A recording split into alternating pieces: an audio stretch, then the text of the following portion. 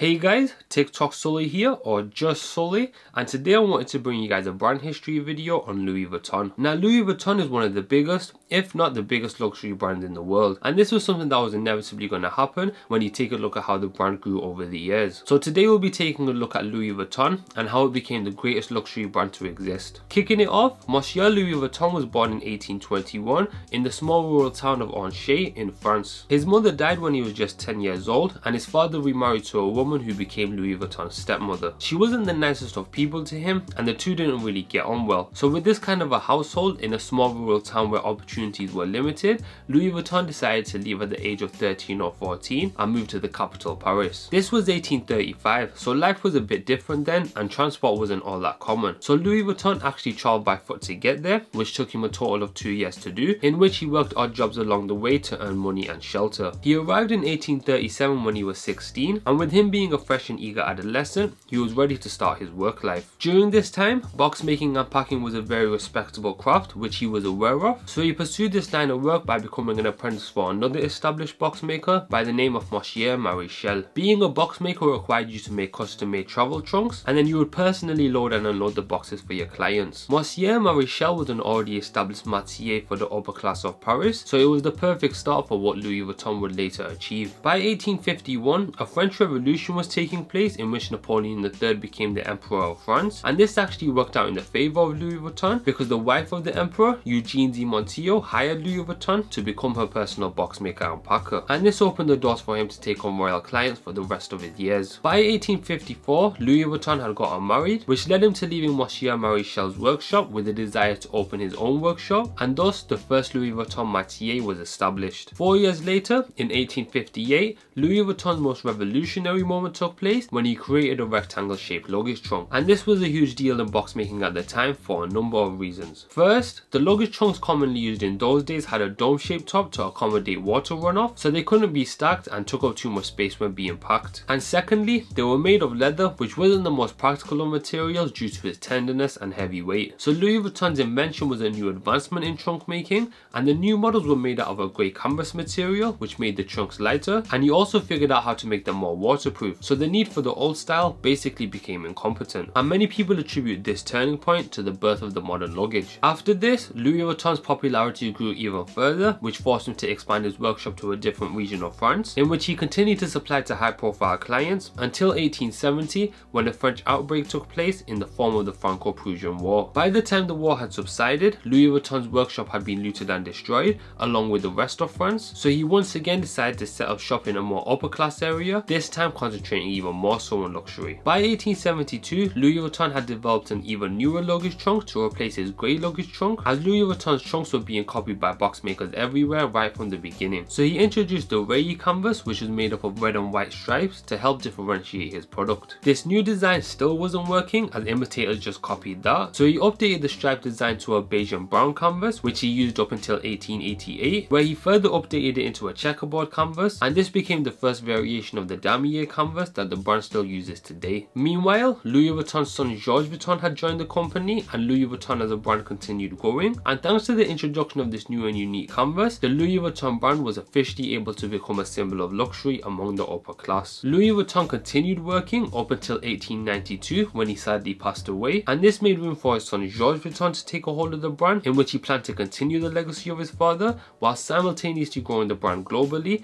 in hopes to establish it as the #1 luxury brand in the world. His first plan of action was to take the brand to the Chicago World Fair, which took place in 1893, to showcase what the French nation had produced in the travel accessory sector with Louis Vuitton. The brand got a great response at the fair, and Georges sold every piece of Louis Vuitton luggage that he brought with him. In response to this reaction, a businessman by the name of John Wanamaker was in attendance, and he took particular interest in Louis Vuitton's luggage and saw the potential it had. So he proceeded to get in business with Georges to bring Louis Vuitton luggage to America by selling it in his department store, and this really helped establish Louis Vuitton as a luxury brand in America because it was one of the first European brands to infiltrate America. By the end of the 1800s, Georges introduced another plan of action to Louis Vuitton by creating the iconic monogram canvas, which was made up of an interlocking LV and flower motif to further help fight against counterfeits, as the brand was being copied even more frequently by now. And before the 1800s was over, Georges' son Gaston Louis Vuitton had now joined the brand. Moving into the 1900s, things got even more lucrative for the Louis Vuitton brand, as as the transport industry was growing even more, so the need for luggage was also growing. In 1901, the father and son partnership between Georges and Gaston introduced another item to their brand, this time being the steamer bag, which had multiple uses and was intended to complement their trunks, as it could be stored inside to separate things such as clean and dirty clothing. By 1914, Louis Vuitton had grown so large that they opened a bigger Paris store on the Champs-Élysées, and this was actually the biggest luggage store in the world at the time, which led them to gaining even more customers, including the likes of Coco Chanel. By 1930, another bag was introduced to the brand, this time the Keepall, which was intended to be used for lighter traveling and is still used for that reason today. And because the Keepall was received so well, Georges and Gaston complemented this invention with a handheld version of the bag, which was the Speedy, and again this bag is still produced by the brand today. The invention of the Speedy was an important moment for Louis Vuitton because this was actually the first handbag that was available to the public, and the first variation of it came in a 30cm size. The reason I mentioned the length of it was because even though this was a convenient size, another famous customers of Louis Vuitton by the name of Audrey Hepburn later requested for a slightly smaller variation of the Speedy handbag to be made, in which they complied and produced it in a size 25, and this led to the introduction of the Speedy 35 and 40 sizes, which are all signature models within their range today. In 1934, Louis Vuitton introduced yet another handbag, this time by the name of the Alma, and this had actually been introduced a few years earlier as a special order for Coco Chanel, but in 1934 Chanel had finally given them permission to be allowed to release the bag to the public. And by 1966, another iconic bag was introduced known as the Papillon. Before this, in 1936, the second generation of Louis Vuitton, being Georges, had sadly passed away, leaving control to his son Gaston Louis Vuitton, and of course Gaston continued to lead the brand the same way his father and grandfather did. Thanks to the advancement of technology, his first significant moment for the house was transferring the brand's iconic monogram canvas to even smaller products, because a new coating process allowed the canvas to be bent and molded into even smaller shapes. So this allowed for the introduction of things such as wallets and other variations of bags, and this opened the doors for men to be introduced to the luxury of Louis Vuitton. In the 1970s, Gaston sadly passed away, but not before he was able to make Louis Vuitton a universal sign of luxury and wealth across the world, and the brand had finally reached its goal of becoming a universally recognized luxury brand. By 1987, thanks to the current corporate climate at the time, Louis Vuitton agreed to a merger with Moet Chandon, which introduced us to LVMH, which has since gone on to become the biggest luxury conglomerate in the world. And in 1996, the brand revised their Damier et Barre monogram, which was really the beginning of the modernization of the Louis Vuitton brand, because just a year later, in 1997, they introduced their first creative director, being Marc Jacobs. Marc Jacobs was called in because the Louis Vuitton monogram had become overly saturated at this point and it needed a fresh renewal. So Marc Jacobs set the narrative for what we know to be the modern Louis Vuitton today. He introduced a lot of new things to the brand, such as its ready-to-wear lines for both men and women, and I'll perhaps go into more detail on Marc Jacobs' time at Louis Vuitton in a separate video, because he did do quite a bit for the brand and it definitely needs its own video to do it justice. But as I said, this set the standard for what we know to be Louis Vuitton in today's day and age, and it allowed for other creative directors to take a hold of the brand, such as Kim Jones and Virgil Abloh. In 2006, the brand introduced the Damier Azur pattern to give customers a more radiant choice of colour, and then in 2008 it introduced the black Damier graphite pattern to oppose the white Azur and add some more variety to its offerings, and all three of these patterns are modern symbols of the Louis Vuitton we know today. And the last noteworthy product to mention of Louis Vuitton is their Never Full woman's handbag,